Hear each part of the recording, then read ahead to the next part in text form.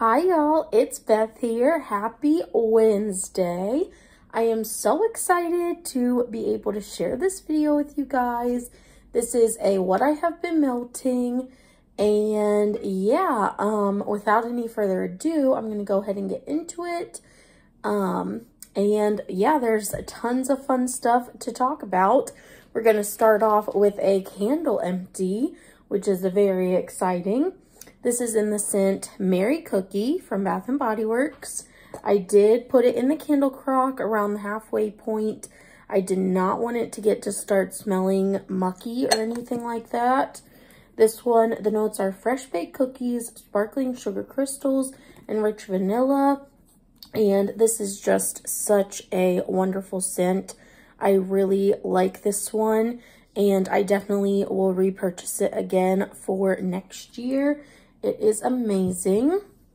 Another candle that I'm currently working on, it's not an empty, but it's like close because it is living out the rest of its life in the candle crock as well. This one is in the scent Hot Cocoa and Cream. It just got, you know, some, I wouldn't say puny wicks, but just like the flames were not high at all, but the wicks still look like a great, nice length.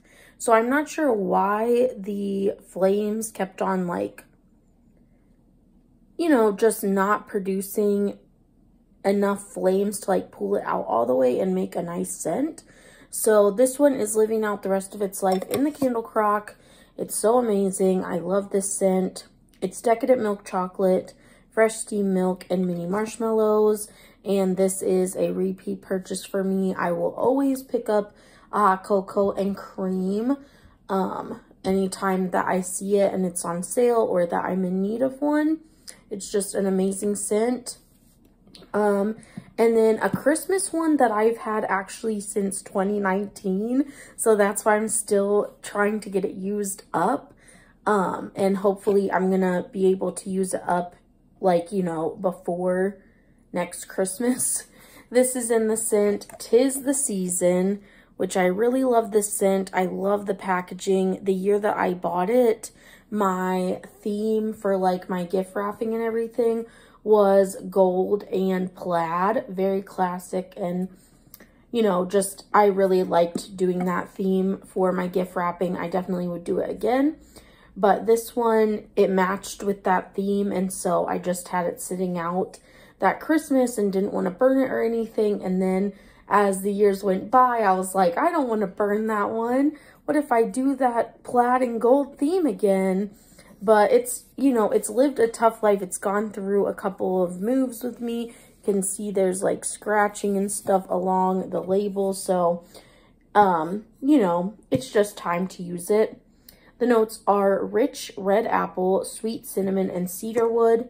This is such a nice apple scent for the holidays, or really just for any time. I'm not like opposed to melting off-season wax. I'm not one of those people that, you know, cannot handle doing that. But yeah, I have been trying to be more seasonal in my wax melting, I guess, as of like last year or so. So I definitely am going to enjoy that one, but definitely ready to move on from it and, you know, have some other different scents. And then the last candle that I have to share with you guys, this one I'm afraid is going to have to go in the candle crock soon, but it's so good. I really don't want to, you know, put it in the candle crock any sooner than I have to. This one is in the scent Raspberry Thumbprint, and I picked it up from Candle Day. This one is buttery shortbread, rich raspberry jam sprinkled with powdered sugar, and you can just see the wax is getting very discolored. You can tell, like, from looking at the side, that part is a lot darker than that part of wax. So it started to get that mucky smell. I feel like maybe one more burn, and then after that I should put it in the candle crock for the rest of its time here. And then last but not least, we will talk about the wax melts.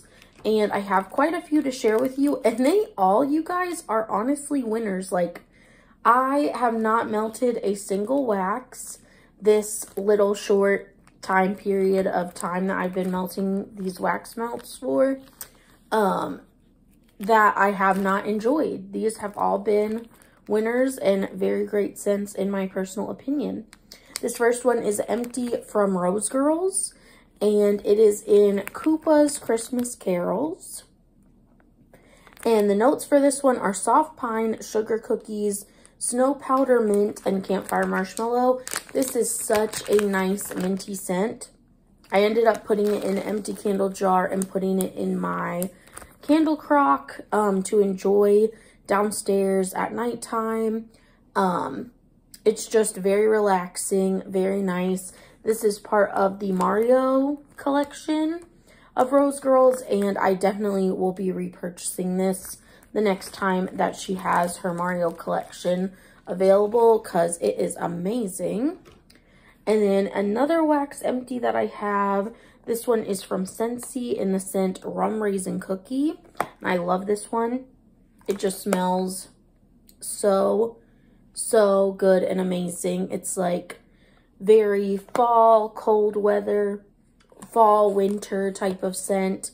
It's so good. I really enjoyed it. And I'm pretty sure I had this going in one room, one part of the house, and then 'Tis the Season going in the other part of the house. And it was so divine, just walking through all through the downstairs of the house. Just smelled amazing.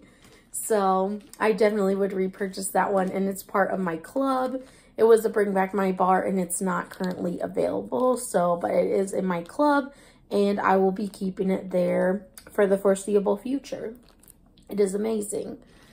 The next one that I have, this one is Pineapple and Royal Sugar Cookies from Rose Girls. This one I melted once. It doesn't last overly long, but it smells very good. I definitely am going to appreciate it while I have it, and then I'll decide whether or not to repurchase it. But it has a great strength and throw, but just the amount of time that it actually produces fragrance for is, you know, not really the greatest, but that's okay with me, you know. Then the next one, this one is L3 Waxy Wonders in a Bitty Betty loaf. This is in the scent Pocket Full of Sunshine. And the notes are starfruit, honeydew, and lemonade. This was such a good fruity scent. It only lasted about a day. But it also is over a year old. It's from December of 2022. So it's past its 1-year mark. I know L3 Waxy Wonders is planning on going out of business in September.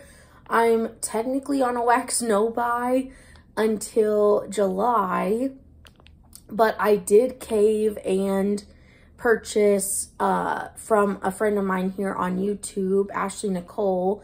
She like sells her Scentsy stuff in her stash because she is a Scentsy consultant, and she did have 3 bars of sweet plum pastry available that I just could not pass up. So I ended up making a purchase from her. And of course, if I was going to get sweet plum pastry, I also picked up, you know, a bunch of other scents too. If I was going to break my wax no-buy, I was going to go big or go home, you know. So anyways, I'm totally on the fence about what to do with L3. I really want to start purchasing like my favorites from her when she has them available, because once she's out of oils, like for a scent, then that's it. She's done. She's not going to order more oils to make a new scent, which I totally, you know, understand, because she's trying to get rid of her inventory and stuff. And yeah, so this is one that if it was available again, I would definitely repurchase it, just to have it like one more time, before it's all said and done. And then the other 3 scents here that I have are from the April Wax Challenge, which I have my melting basket for the first 15 days of April based on the Wax Melt Challenge by Patricia, Nose to Toes, I think is her channel name on YouTube. Patricia Gates is her name. And yeah, so these match with the prompts. So April 1st, I warmed strawberry seeds. This one is actually still going in the downstairs part of my house because I can only warm it when my mom is not here. She does not like it. So she shared that with me when I had it going and turned all the warmers off. So this one is Sweet and Zesty Strawberry, and I have this going in part of my downstairs. Today is technically April 3rd, and I still have it going, but that's because I just don't want to empty it out of my warmers before the scent is gone. My mom doesn't like this one, but I really love it. I'm getting strong performance from it. It smells nice and fruity and juicy and sweet, and I really am glad that I gave this one a try and melted it. I definitely would repurchase it and continue to melt it while my mom is not around. And then for melting a blue wax, I put this one in an empty candle jar in a candle crock. This one is in the scent Blue Grotto from Scentsy. Yes, it is from July of 2022, and I have only melted 1.5 cubes. That's what's currently in my candle crock. So I need to up the ante on getting through this Blue Grotto. I also know that I have 3 bars of Blue Grotto in my stash as well, but I want to get through this brick first. It's older than the bars, so very excited and happy for that one. And hopefully I'll continue to pull from it, like, and warm stuff from it throughout the month of April and finish it over this spring, summer. And then the last thing that I have to share with you is the melt for today, April 3rd. This one is Angel Experiment 624, and I have 2 cubes going. This one is nice. It's fruity, but it also has a bit of, like, just a smidge of perfuminess that I'm getting from it that I'm not really a fan of, the perfumey note. But this scent is good.